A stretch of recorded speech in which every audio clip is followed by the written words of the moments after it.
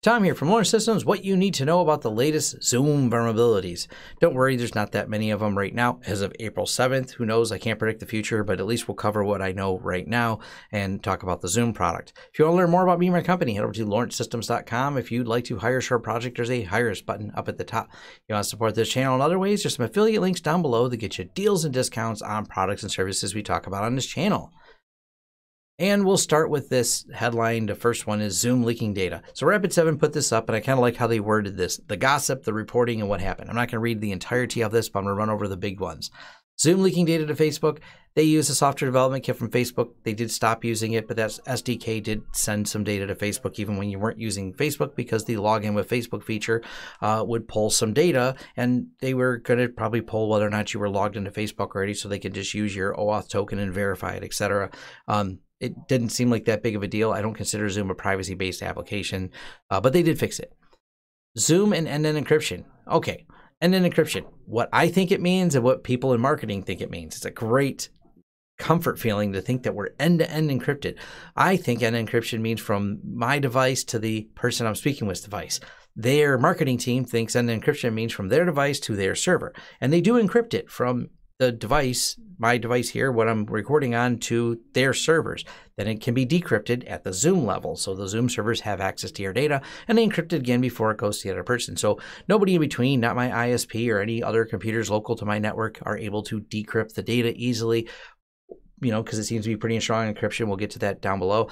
But for the most part, yes, Zoom themselves can decrypt it. So take that for what it's worth. That's one more step in the path.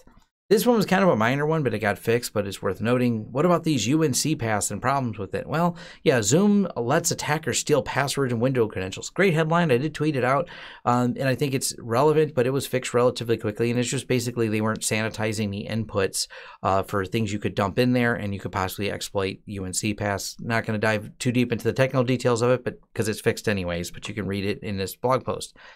This was just silly. Zoom in the OS X interface. Yes, they did some strange things, including the dialog box that says system needs your privilege to change, instead of saying something like Zoom needs your password to update the application. Yes, that's weird in terms of wording. Perhaps someone who doesn't speak native English wrote that, or some developer thought that was a funny way to word it. I don't know the details, but you know, this is little things that they did fix. The other thing they did was they said, well, they're using UX hacks to get access to the webcam. No, they're trying to get as few clicks as possible so end users don't drive them crazy with support calls. Trust me, I get this from someone who's dealt with a lot of end user support. So was it the best choice to do these UX hacks per se that are used by, well, less savory applications? Probably not the best idea, but it also removed some of the tech support from it. So they didn't have malicious intent, even though they had a way of doing it that seemed malicious. And this just gave permission to the webcam easier. Well, because no one wants a phone call about how do I get my webcam working with Zoom and creating all the technical support challenge of that. These local privilege escalations, which have been fixed relatively fast, this was kind of weird. I don't like the way they worded it, and I don't like the way it was handled. So ex-NSA hacker, tell me everything starts with ex-NSA hacker. That's a great headline, right?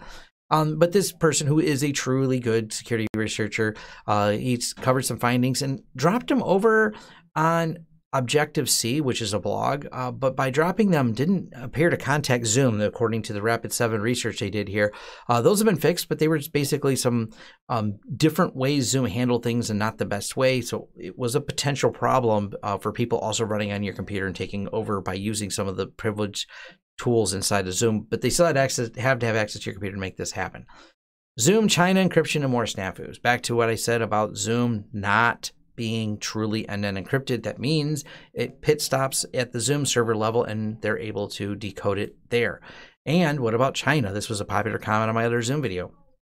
Yes, they have servers that they do some development in China. The servers I pointed out in my video were here in the US, but either way, whether it's US or China, China has their own government with different policies, and we have policies here for FISA warrants and subpoenas. Because it's not end-to-end encrypted, yes, they are subject to the laws of the land by which they reside.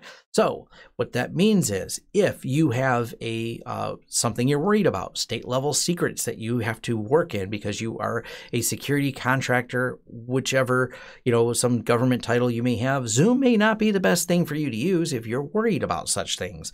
Whether you're a European user, whether or not you're an American user, please note it is subject to not only like the FISA warrants here in the US with subpoenas and FBI and other US agencies, any other nation state that cooperates directly with the US. So if there's some other sting operations going on and they're cooperating with the FBI could, because of the laws of the land here, where many of the servers provide, also gain access to it. Anytime you're not using an encryption, this is just something you need to think about. Maybe this doesn't matter if you're just doing your Zoom happy hour and doing a toast to your friends. It's probably great. If you're working on something of national security levels and you want to have that discussion, Zoom's probably not the thing to do that with. If you have lots of company trade secrets and you're worried about spying by third-party companies that may steal those secrets, don't use Zoom. That's probably not a good idea. So if you are wanting to really lock that down and you're a business running your own servers for messaging makes a lot more sense. I know someone in comments, Zoom has some commercial stuff available. I've also talked before, I mentioned this in another video, Jitsi, Chris from Crosstalk just did a video on how to get that stood up. If you want something where you are in control, then go ahead and set something up where you're in control and the servers don't rely on these third parties. And that's how you get around some of that, where you go, well, I don't want someone pit stopping on this server or listening in on it. Because the reality, the other side of this, if any bad actors get a hold of Zoom servers and get within their system, all that information can become public as well. So that's something else to think about it. And there's a few other posts on here and a few other details, but nothing really relevant from that. So it's just some more headline debunking, so to speak, and giving you the real details behind there. So my overall opinion, as long as you're not trying to do something of national security level, or require state secrets or have some top secret information to share or proprietary secrets that you worry some other country could potentially tap into.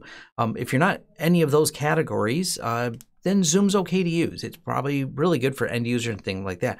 There's been a lot of other talk about a few things that aren't exactly vulnerabilities, but where they found recordings of Zoom or people jumping in Zoom meetings. Zoom has done a great job of updating all the defaults to help mitigate some of those problems, because not putting passwords on Zooms and only having a short number of digits that people could guess obviously creates a problem, and people just jumping into your conferencing call unannounced and maybe not for the best reasons, because, well, jumping in on someone's phone call to insert something else is funny to many people that do things for the lulz.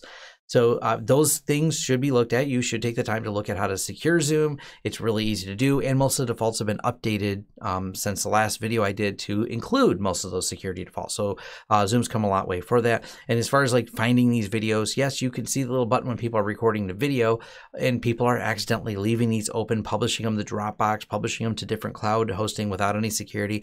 There's also always the chance that when you have a group conference call going that someone's simply recording the screen, and eventually that data can get out as well. So those are all things to consider when you're using any of these tools. So always be conscious of it. I always kind of comment in my thought processes. If I'm having a conversation on a platform like Zoom, I think of it as a conversation at the park. I don't see anyone next to me really listening, but that person on the bench over there might be listening. So I come at it from that perspective. I think about that and very conscious about what I'd say on there. And if I really want to have a private conversation off the record, you have to use something that's using end-to-end encryption if you really want to lock it down, which is a lot harder. But Zoom makes it a lot easier, so you're going to see a lot of average end users using it. And if you just want to, do webinars and talk about security and things like that and have general conversations with people, which I have had on Zoom a lot, and a lot of the podcasts I've done and a lot of the interviews I've done have been on Zoom, I think it's a great tool for things like that, especially because most of that information ends up public anyways. So I'm not saying not to use it. I'm saying think about the use case to use it. Also, if you're 100% privacy oriented and don't want to be tracked online or anything like that, and Zoom may not be for you either. Yes, they're going to try to collect data about you. Giving them the middle amount of data is going to be the best solution for that. But, use everything with caution. Keep an open mind on all of it. And I'll leave this link to Rapid7 so you can dive into all the details. Thanks. And thank you for making it to the end of the video. If you like this video, please give it a thumbs up. If you'd like to see more content from the channel, hit the subscribe button and hit the bell icon if you'd like YouTube to notify you when new videos come out. If you'd like to hire us, head over to lawrencesystems.com, fill out our contact page, and let us know what we can help you with and what projects you'd like us to work together on. If you want to carry on the discussion, head over to forums.lawrencesystems.com where we can carry on the discussion about this video, other videos, or other tech topics in general. Even suggestions for new videos, they're accepted right there on our forums, which are free. Also, if you'd like to help the channel out in other ways, head over to our affiliate page. We have a lot of great tech offers for you. And once again, thanks for watching and see you next time.